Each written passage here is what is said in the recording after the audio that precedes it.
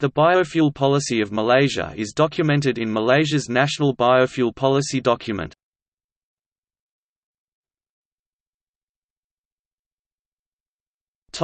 Partnerships.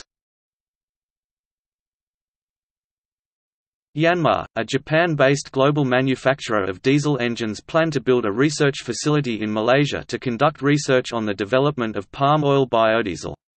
It plans to develop and test biodiesel for the industrial diesels it develops for its machines and generators. The research facility will be set up in Kota Kinabalu.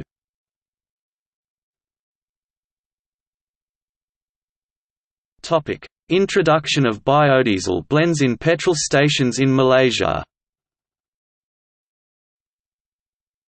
In 2014, after many delays, Malaysia began the introduction in the sale of B5 biodiesel in most petrol stations around the country.